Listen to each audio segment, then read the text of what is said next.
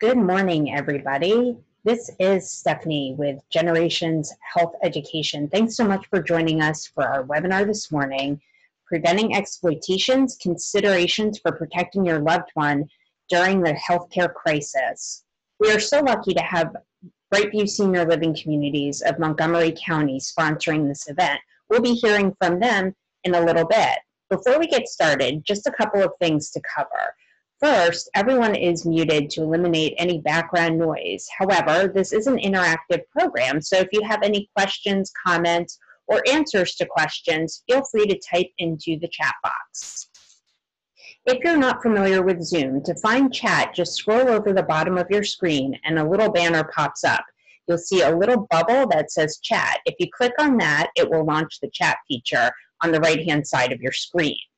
Okay, I'd like to ask our sponsors to share a little bit of information. Please welcome Heather from Brightview West End to give a little bit of information.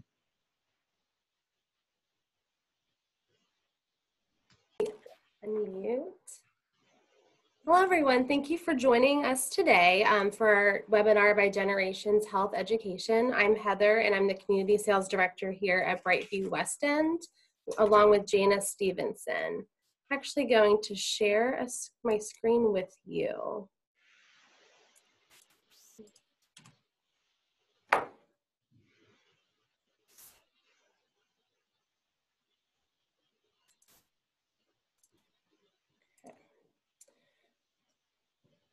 I am here at Brightview West End, located in downtown Rockville. We offer independent living, assisted living, gallery, Wellspring Village, which is our memory care community, and our enhanced care community. Our Montgomery County locations, we actually have 4 of those. We have Brightview Woodmont, which is an urban community located in Bethesda, which offers assisted living and memory care. We have Brightview Falls Grove, which is a suburban community located in Rockville, which offers assisted living and memory care. We have Brightview Woodmont, which is an urban community located in Bethesda, which offers assisted living and memory care. We have availability of all 4 of our Montgomery County locations. If you aren't sure which one of these locations will work best for you, we will help you decide and direct you in the right direction. We're happy to be here today with Jennifer and Stephanie. Thank you. Thanks so much, Heather. I appreciate that. And thank you again to Brightview of Montgomery County Communities for sponsoring today's program. Okay, let's go ahead and give you a little bit of background information about our presenter today.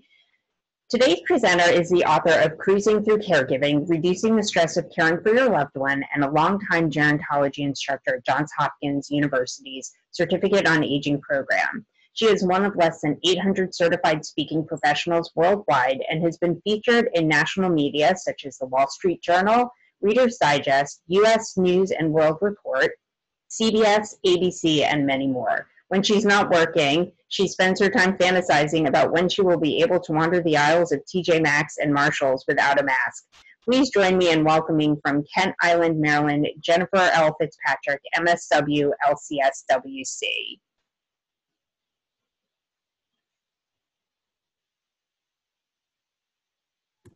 Hi, everybody, and welcome. It's great to be here with you today. If you've never been to a Brightview Generations partnered program on virtual, we are so glad that you decided to come. Hopefully someday soon we'll be doing these again in person. But feel free, we try to run this as interactively as possible. As Stephanie said, write in your comments, write in your questions. We're actually going to have a poll in a few minutes to just gauge a little bit of your feedback. So we look forward to hearing your comments and your questions. This is all about you and helping you to prevent exploitation for your loved one during this healthcare crisis.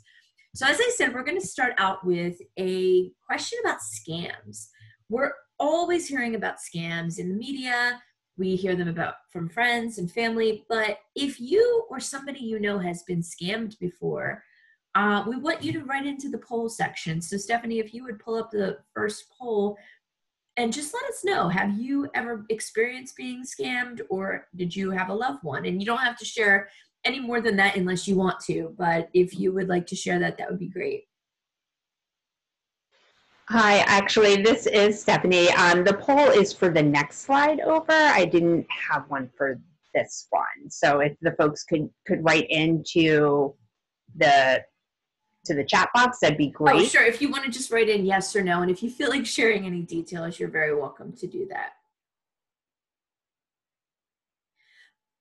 And while everybody's doing that, I think it's really important to know that most people, either they themselves have been scammed or they know somebody that has been scammed.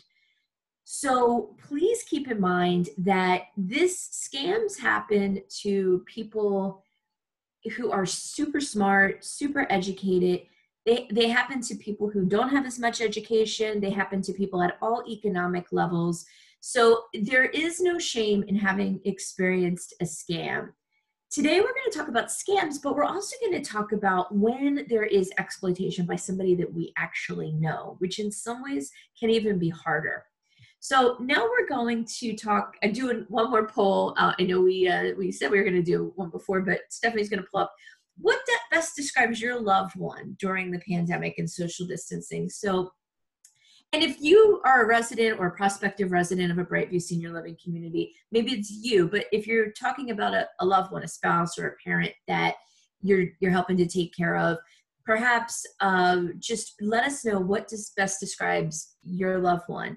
Is it that your loved one is out and about doing normal activities, seeing people in person regularly? Is it that they talk on the phone a lot and they answer regardless of caller ID? Is it that your loved one stays in touch by phone and computer?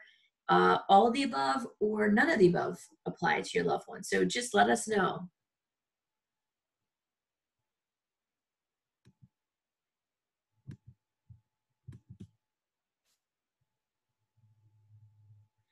So we'll give everybody a few moments to click on what answer best applies to themselves or their loved one situation.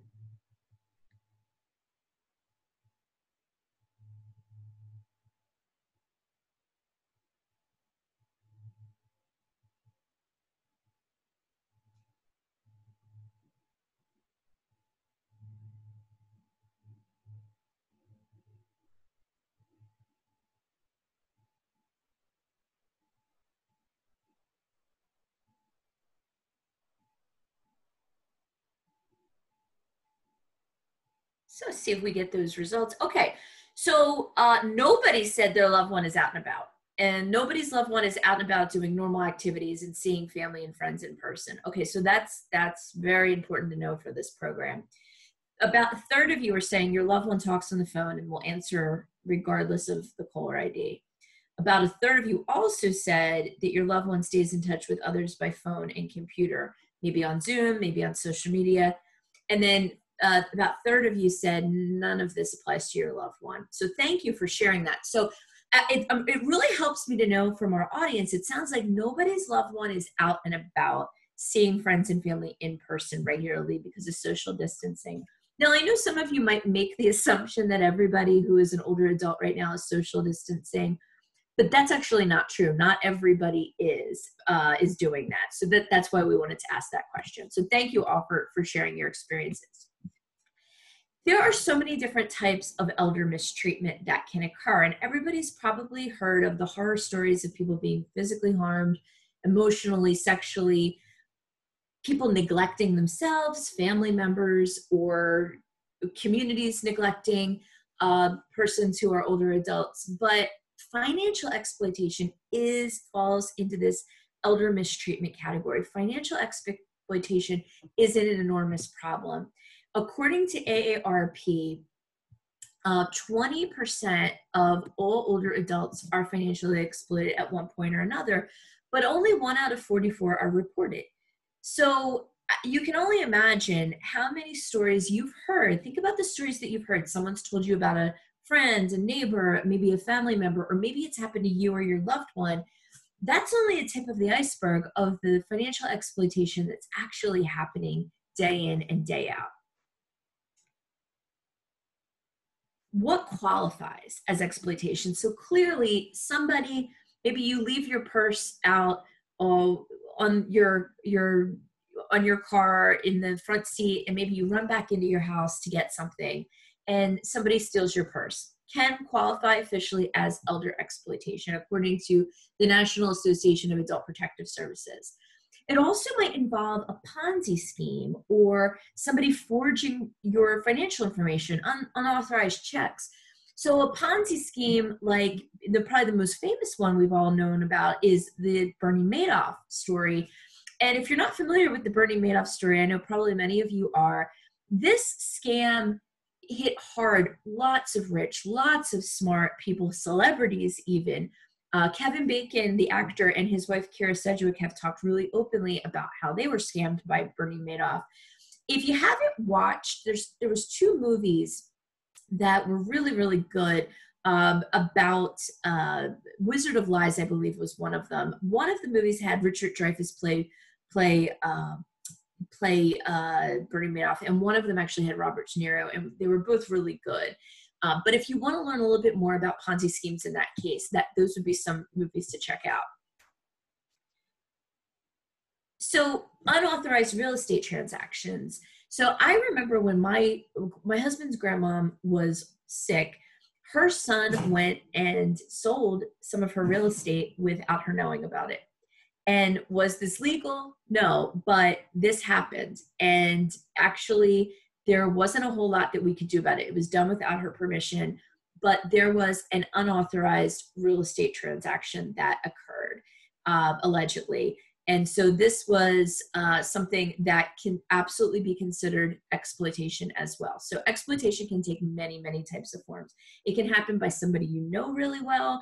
It can happen by somebody that you're working with that you think is a trusted professional. It also can happen, of course, by strangers. So contractual, work paid for but not completed. So yesterday, I actually had a contractor come to my house to make an estimate on something. And I said, do you want a deposit? And he actually did the opposite of this. He said, oh, no, we've worked together a long time. I don't need a deposit from you. But you may recall there was a really interesting podcast a couple of years ago called Dirty John. And it was about a story about a woman named Deborah Newell who got conned by a man named John Meehan. And I highly recommend the podcast. And I also recommend the Bravo miniseries starring Connie Britton. It's a very interesting story. But the reason that I bring up the contractual work paid for but not completed, that this man, Dirty John, or John Meehan, he had done some conning of his wife, Deborah Newell.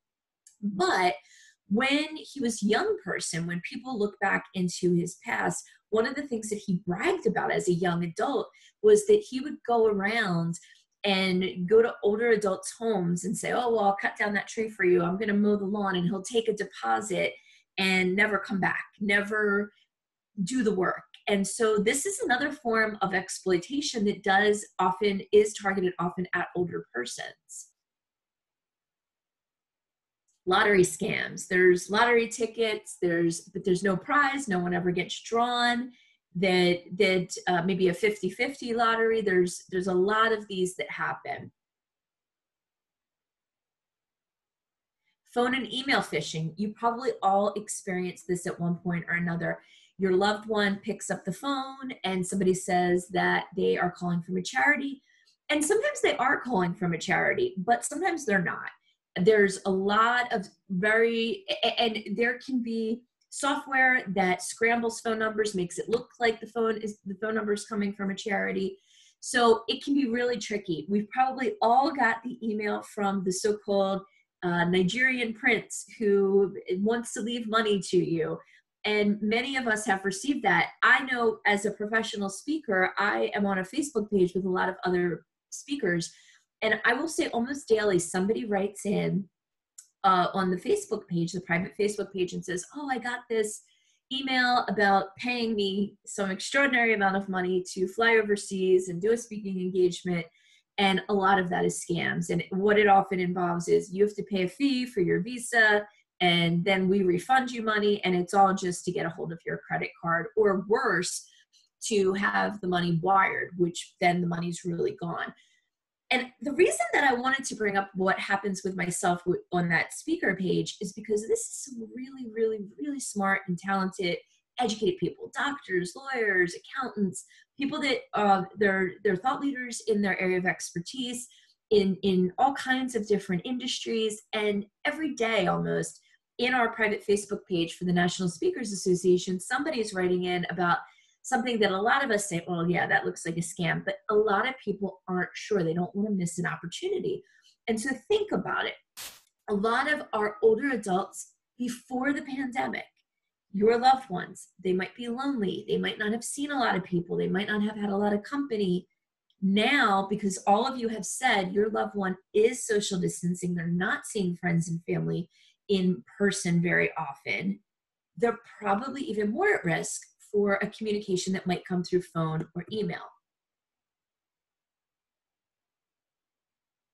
Products that are inappropriate, financial products, insurance products. Years ago, I remember my grandmother went into her bank, and this is in the late 2000s, when the stock market crashed, and she had lost a lot of money, and she had capacity, totally competent, but she was angry about it, and she pretty much told everybody she knew how frustrated she was.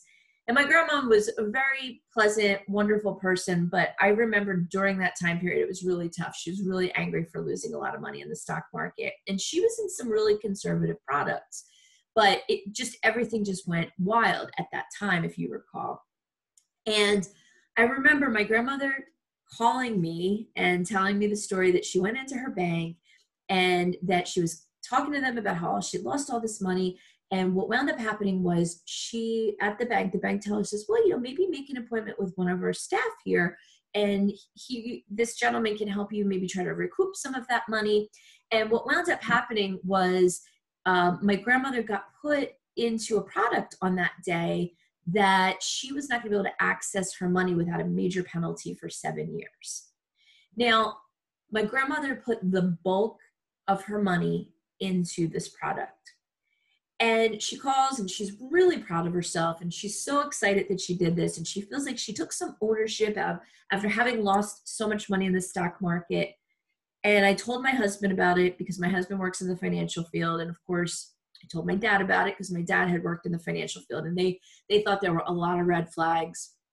And thankfully there is a 30-day period where for this product my grandmother could get out of it.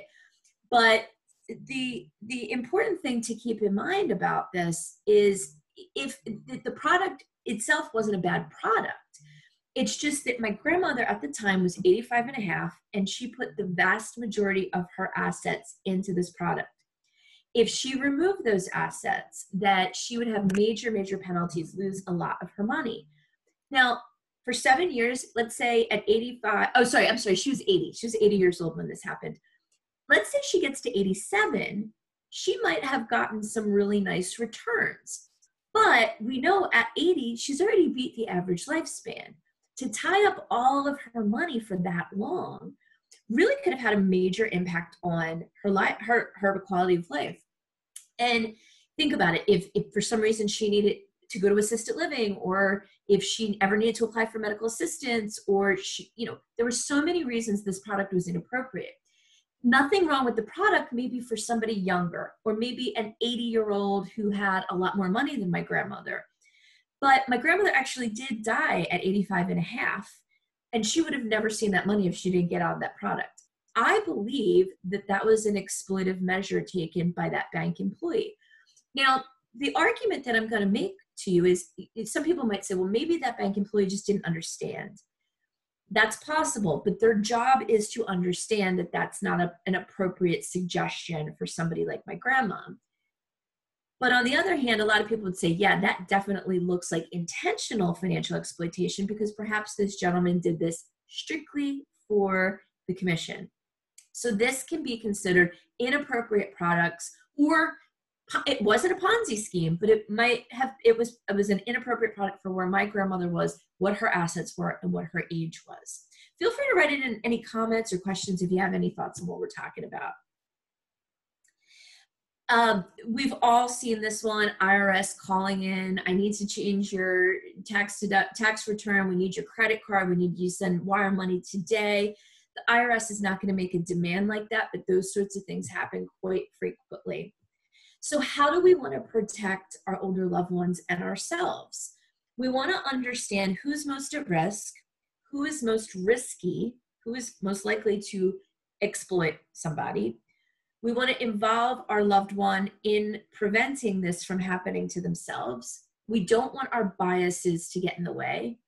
We want to know resources. We want to document what we're doing and don't make decisions in a vacuum. So the first one is we want to know who's most at risk. So like I said, anybody is at risk for financial exploitation. Kevin Bacon and Keira Sedgwick were exploited. Smart, educated people, but people less educated. Rich people are exploited. People who are less fortunate are exploited. But who really has the qualities and characteristics that are most risky? So I want you to be thinking about your loved one and thinking, what qualities and characteristics does he or she have that may render him or her more at risk or less at risk? So take a piece of paper and a pen and feel free to write. Somebody who has poor physical health. And that can mean any number of things, that they're struggling to take care of themselves, that they're in and out of the hospital. Only you can, if we're looking at a scale of 1 being horrible, poor health, 10 being ideal health, if that person's below what you would consider a 5, I would say that they're in that category. Declining cognitive health is definitely an issue. So let's talk for a moment, do a quick poll as we continue our conversation. And who do you believe is most at risk? So Stephanie would pull up this poll. Who's most at risk? An individual. So who's most at risk for financial exploitation? An individual with 3 children, an individual who does not have children, or you don't have any idea. So let us know what you think.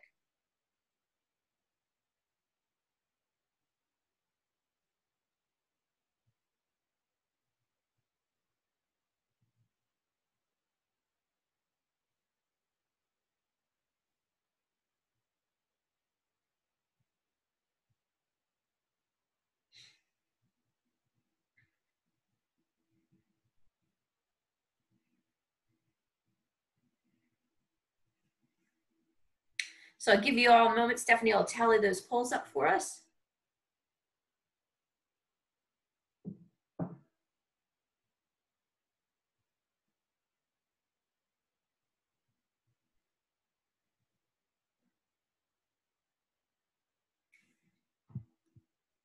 Wow, this is actually very interesting. Very, very interesting indeed. And you guys are very savvy because you're saying an individual who has 3 kids would be most at risk. I appreciate so much that the group that we have understands that you can be exploited financially by your own children, but actually the data suggests that an individual who does not have kids is going to be more likely to be financially exploited. But I do appreciate how savvy you are to have that awareness that an adult child can certainly exploit. But actually the data says those who don't have kids are much more at risk for financial exploitation. For investment scams, more likely than the general population, it's people that are married, old men who are married that have some college degree and their annual income is $50,000 or more. Who's less at risk? If you have a robust social network. So I'll give you myself as an example. My husband and I don't have any children. So we would, according to Stanford, we would be into this category that we'd probably be more at risk as we age for financial exploitation. But we do have a very robust social network. So I think that that's really important as we get older to have a robust social network. Now, think about if your loved one does have a robust social network, are they seeing them? Are they interacting with them? So think about these areas that maybe they have lots of friends. They go to the senior center. They go to dinner with friends and neighbors, and they go to neighborhood barbecues. If that's been limited and they're not maybe using the phone or Zoom as much, and let's face it, none of those things really take the place of in-person interaction. They're good, but they're not taking the place, this could be a problem for somebody. This could increase the risk, but having a robust social network that you keep in touch with does mitigate risk. So who is most risky? Who's more likely to be causing you the possibility of you want to be concerned about this person? So who would that person be? So somebody who is financially dependent on the older adult, and a lot of times, absolutely, you all are right, that is the adult child, adult grandchild, a friend, somebody that's unemployed. Again, right now, think about it. During this time, a lot of people are out of work. So your loved one, theoretically, if they have people that are friends, neighbors, new friends, which we'll talk about in a moment, who are unemployed, this is a risk factor for a perpetrator. Of course, we don't mean not everybody who's unemployed is, but we just want to keep in mind, somebody who exhibits narcissistic traits, risk factor for exploiting.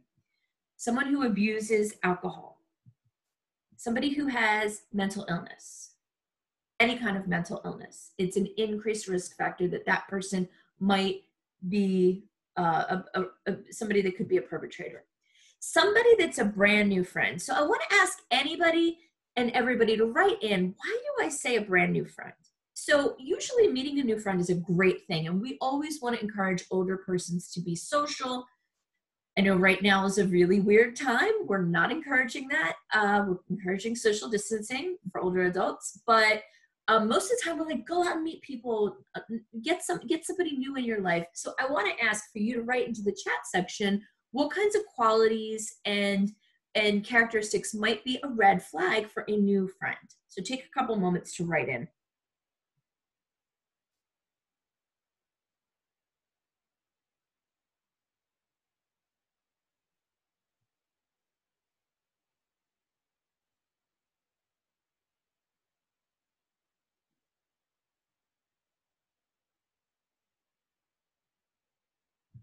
Okay, we're getting some thoughts in here.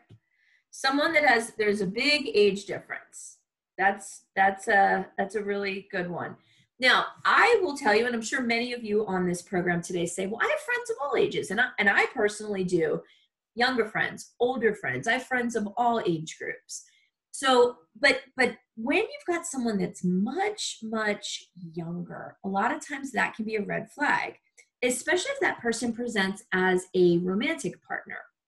So just something to think about. It doesn't necessarily mean that the person has bad intentions. It doesn't mean anything like that all the time, but it's something to watch. So if your loved one is the person that landscapes their house, they've suddenly become really attached to, they're baking that person cookies all the time, they're telling that person their problems. I'm not saying that the landscaper is going to take advantage of your loved one, but it's just something to keep an eye on. It's something to be thinking about.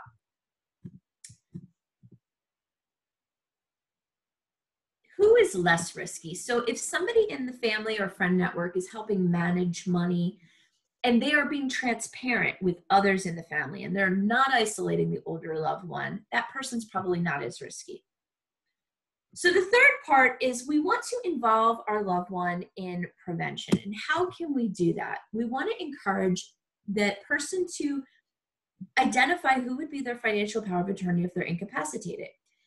When decisions have to be made, especially if there is cognitive impairment, dementia, let's say your loved one has COVID and is not able to answer and make decisions in a moment, we want the person to have somebody that they trust that truly would do what they want with their money.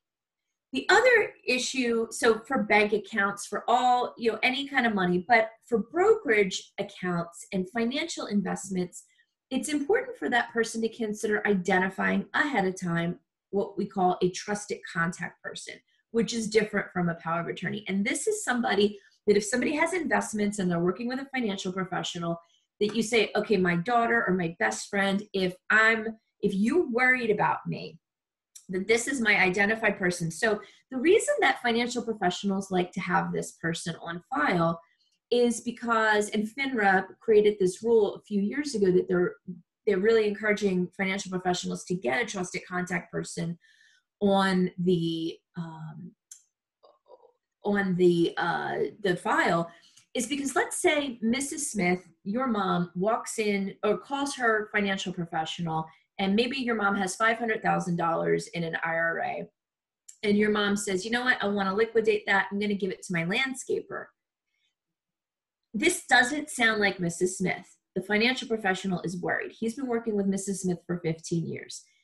If there's a trusted contact person on file, the financial professional can call and say, hey, I'm worried about your mom, Mrs. Smith.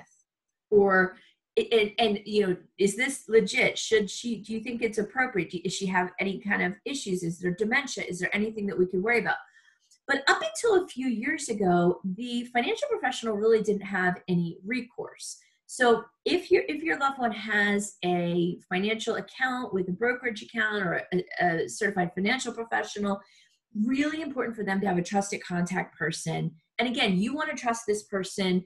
It's not that your financial professional is going to call them for just anything. They're not going to just say, oh, is your mom allowed to do this? No, but if it's something out of character, out of the ordinary, where they are concerned.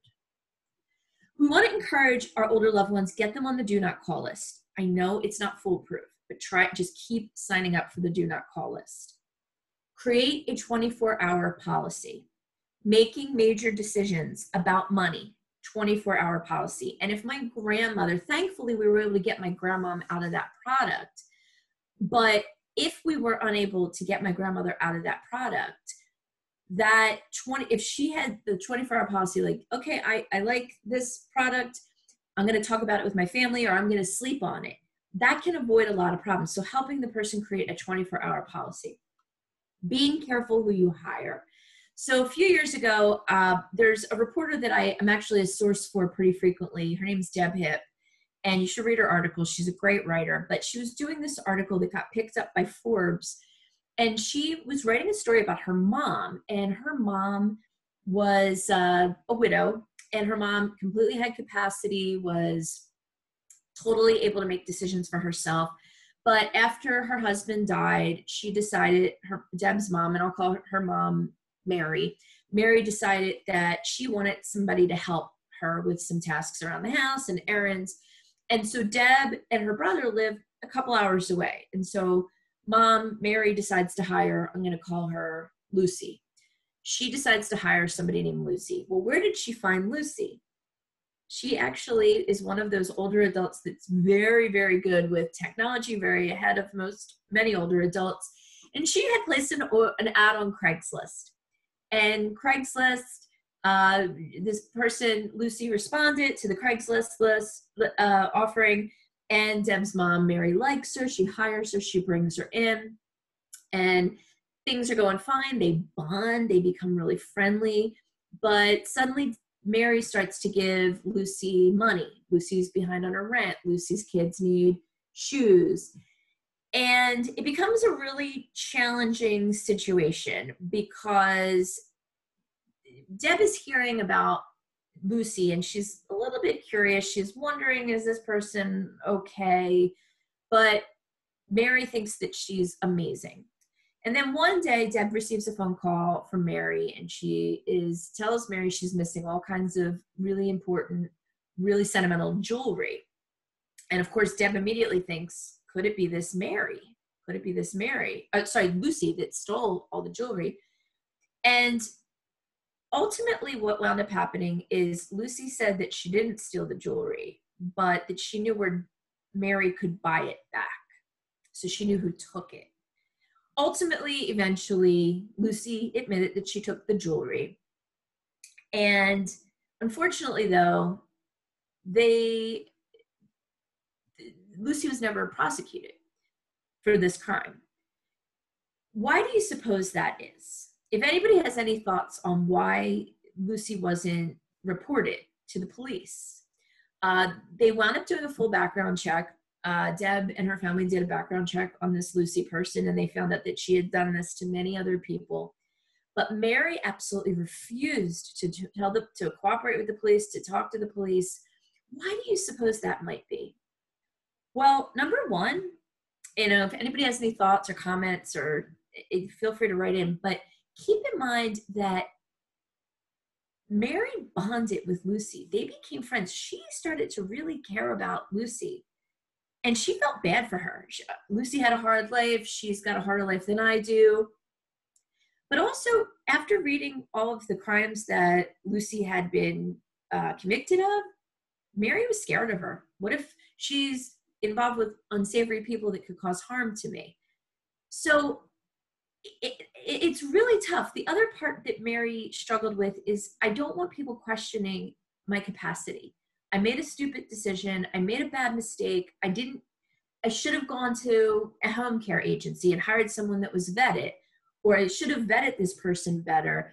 And she felt silly. She felt foolish. And I got to tell you, that same sentiment happened to my grandmom. When my grandmom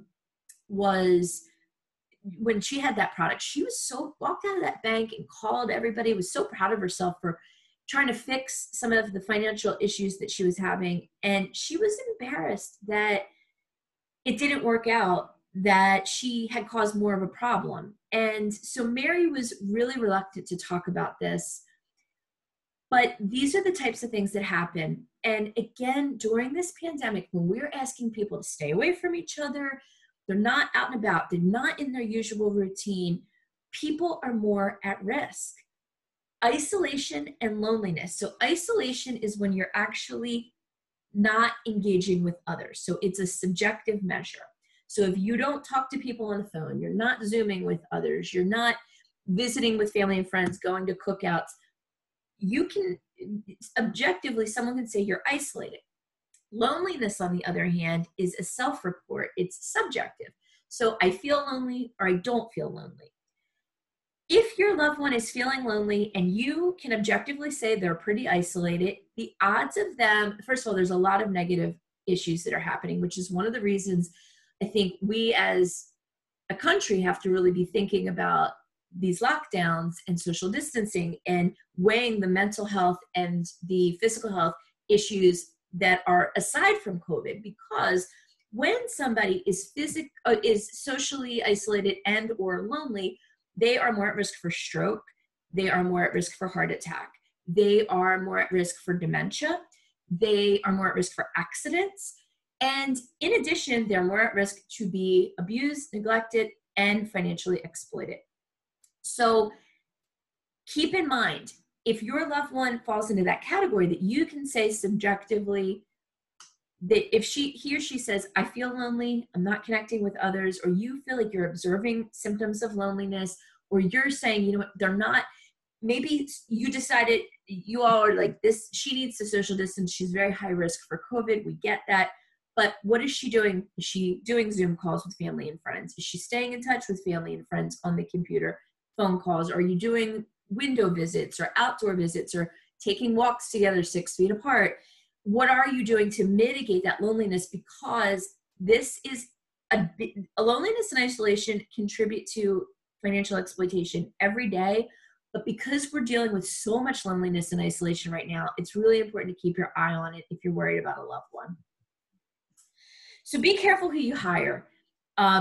This is not foolproof, but if you want to check a financial professional that your loved one is working with or considering working with, you can look for red flags here. Don't get your biases. Don't let your biases get in the way.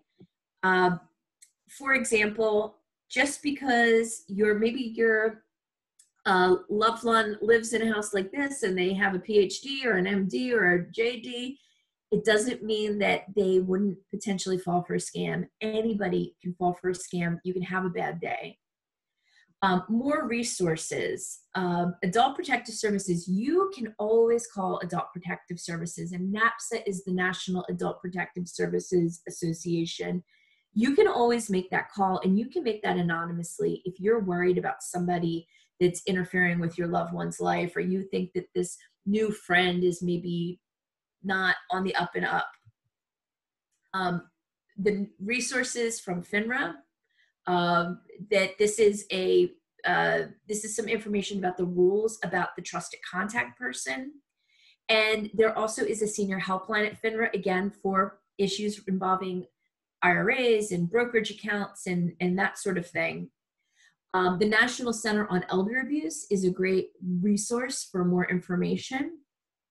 If your loved one needs someone to manage money and you don't have the energy or time, or you don't want to do it, or for whatever reason you and your family want an objective person to write checks, to pay bills, the American Association of Daily Money Management is a great resource.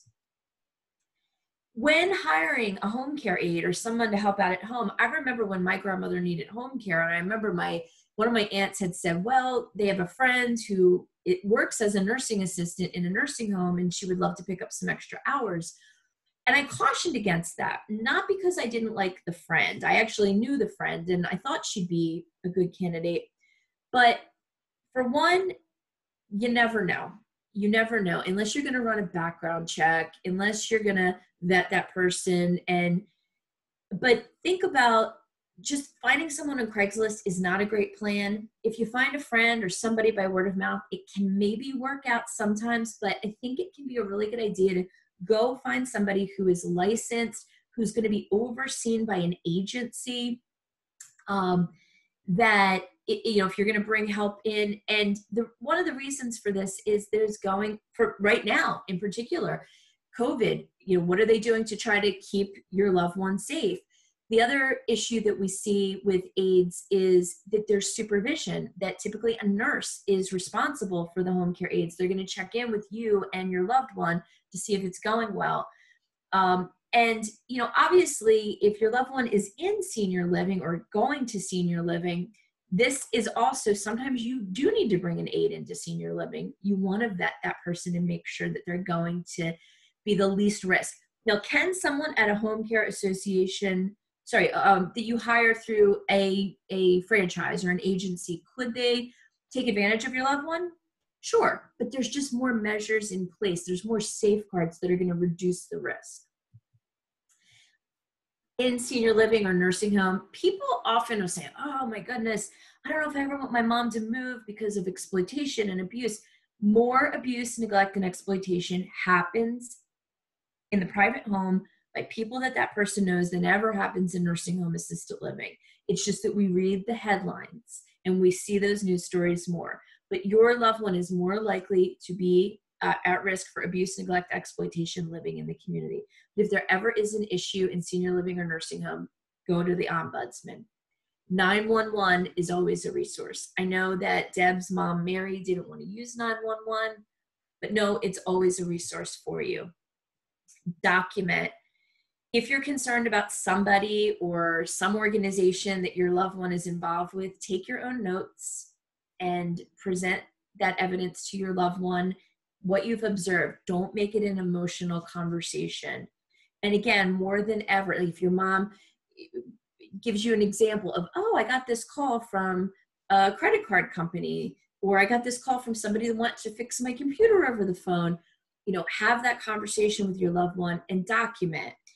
And if your loved one is getting scammed regularly, having this documentation can help you to see a pattern if they're constantly writing checks to charities. Now, a lot of well-meaning charities who are legit charities will sometimes send requests for donations that look like invoices. That's something to keep an eye out on as well. Don't make decisions in a vacuum. If it's just you and your loved one, it's probably a good idea to work with a care manager or work with a case manager or work with other members of the family to try to determine if there's an issue. But when in doubt, you can always call Adult Protective Services. And during this time of, even many of us are socially isolated and lonely because maybe we're not going out and about as much as we once did or at all. You don't want to get too much in your own head. You want to confer with others. You can always work with care managers, elder law attorney, but calling Adult Protective Services and just getting a consult is always an option as well.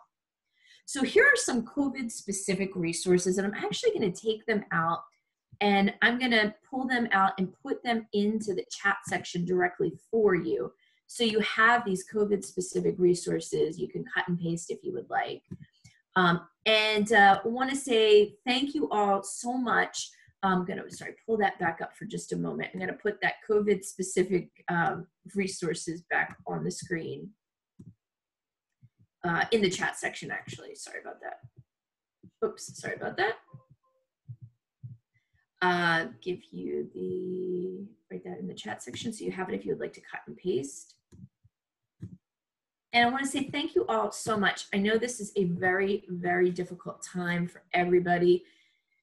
A lot of times we don't know what the right thing to do is, how to keep our loved one safe. But one thing I will leave you with is we want to just make sure your loved one is engaged in some way, whether they're at senior living. It's not the same as it was in February right now. They've had to make some adaptations because of COVID. Hopefully that will continue to get more and more back to normal. But we want to do everything that we can to try to reduce isolation and loneliness for your loved one during this challenging time, because it is a major contributor to exploitation. Feel free to write in any comments or questions in the chat section. And in the meantime, I'm going to turn it back over to the team at Brightview Senior Living, who provided financial support and sponsorship for this program today. Thank you all so much. And Stephanie's going to put a link in for the evaluation. If you would be kind enough to fill that out, it only takes about 2 to 3 minutes if you would cut and paste that. Thank you all so much, and I hope you have a great rest of the day. We're going to keep that chat section in case you have any last questions. Heather? Hi, thank you so much, Jennifer, for presenting today, and for Stephanie for being here as well. Please reach out to us if there's anything that we can do for you. If you're not sure about something, we could always refer you to someone else who may be able to help you if we're not able to. And I can send out another email to everyone who's attended with some of our contact information. We really appreciate everybody taking the time out today, and we hope that you have a great rest of your week. Thank you. Thank you so much, Heather, and thanks to all of our Montgomery County Brightview Senior Living communities for sponsoring this really important program and topic. And thanks to Jennifer for the great information provided as well. We really appreciate everybody tuning in and joining us, and I did put a link for the Survey Monkey, so if you don't mind just taking a couple of minutes, you can cut and paste that into your browser and fill it out and give us some feedback on our program today. Again, thank you so much for joining us. Thanks to Brightview Senior Living in Montgomery County, and I hope everybody has a safe and wonderful day.